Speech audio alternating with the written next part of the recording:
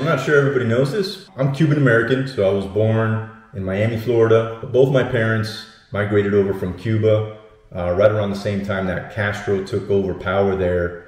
He did some horrible things to the Cubans, took all the land they owned. My parents came over in what they called Peter Pan flights. There's been a couple documentaries done about it. There was a church in Miami that was able to send over some flights to Cuba. The parents, they were only able to take so many. So the parents sent over their children and got them out of there. That's how bad the conditions were. My parents didn't see their parents for a few years after that happened. Their parents, my grandparents, weren't able to come over for a few years after that.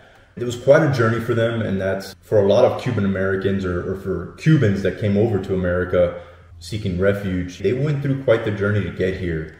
They came from a really bad situation, and then they came to the US where you've got a ton of opportunities. Depending on how bad you want it, you can say as many things as you want.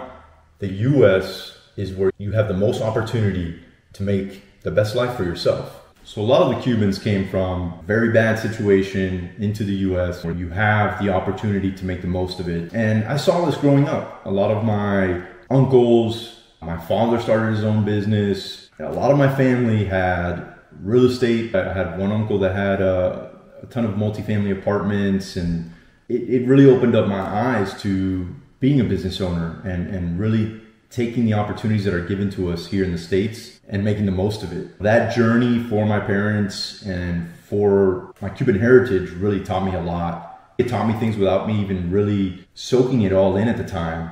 But I knew when I was studying to be an electrical engineer, my next path there was to go work for a company. I guess I could have started my own engineering firm, but I knew I wanted to be a business owner. Even though I was studying to get a degree, engineering wasn't really my calling. The only reason I had gone down that path is essentially I was really good with numbers. I feel like I owe it to my parents. Went through this journey, my parents, my grandparents, to make sure that my generation was born into more opportunity. I owe it to them to be as successful as I possibly can and to take advantage of these opportunities that were given to me being born here in the United States versus being born in Cuba and having all those restrictions and everything. Highly motivates me even to this day to continue to grind it out, be as successful as I possibly can.